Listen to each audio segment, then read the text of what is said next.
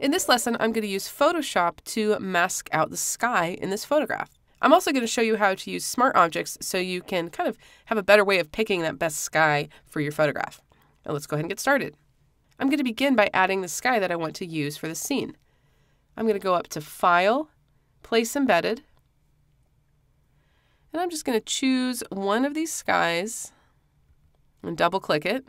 Once this image is here, it kind of has a big X over it. That's just telling me that I need to place the file where I want it, and it's filling the whole scene, and that's what I want, so I'll click on the checkbox at the top to confirm it.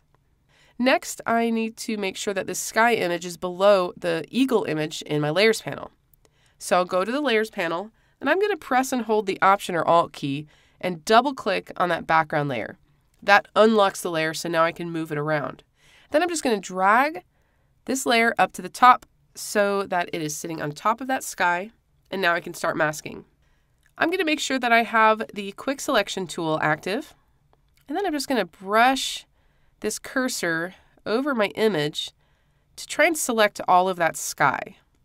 Looks like it didn't pick up a few of the feathers up here in the top, so I'm going to press and hold the Option or Alt key and just tap inside of those feathers to make sure that they're selected. It doesn't matter if some of the blue in between those feathers is not selected. I'll go ahead and take care of that in the next step.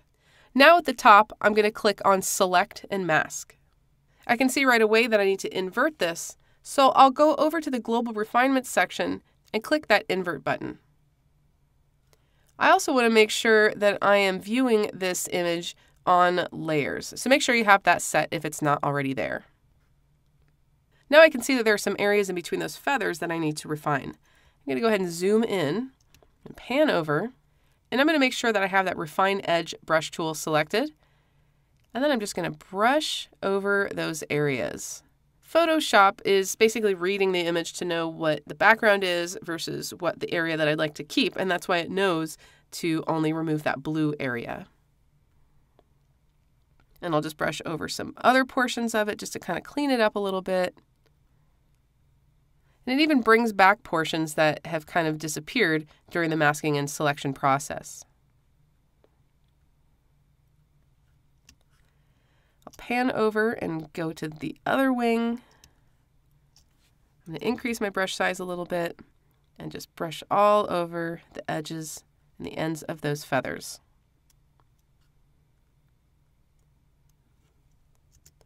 I think this is looking pretty good, so I'm going to go ahead and click OK.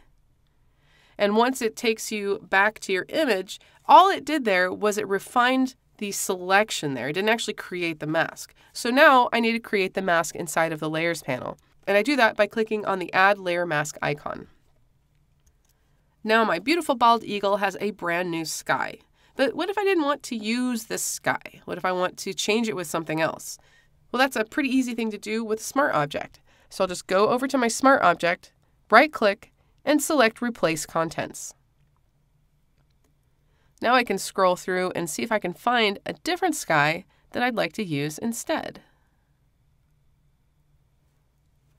So I could just keep doing this and keep working with different skies to find the perfect fit. For now, for these purposes, I'm going to go ahead and stick with this one, and I'm going to show you one more trick that you can use to kind of blend these images together, and that's adding grain. I'm going to add a new layer to the top of the Layers panel, and I'm going to fill this layer with gray. So I'll hold the Shift key and then press the Delete key, and that brings up my Fill dialog box. In the contents, I'm going to make sure that 50% gray is selected, the blending mode is normal, and the opacity is 100%, and then click OK. Next, I'm going to go up to Filter, go down to Noise, and select Add Noise. I'm going to make sure that Monochromatic is selected at the bottom so that my grain is black and white, and then adjust this slider accordingly. I don't want to add too much grain, just a little bit, and then I'll go ahead and click OK. Next, I'm going to change my blending mode down to Overlay. And if I zoom in, pan over, if I toggle this layer on and off, you can see that now I've added grain to the entire image. And if you want to reduce the effect a little bit, you can just kind of decrease that opacity slider so it's not so intense. And that's all there is to adding a new sky inside of Photoshop.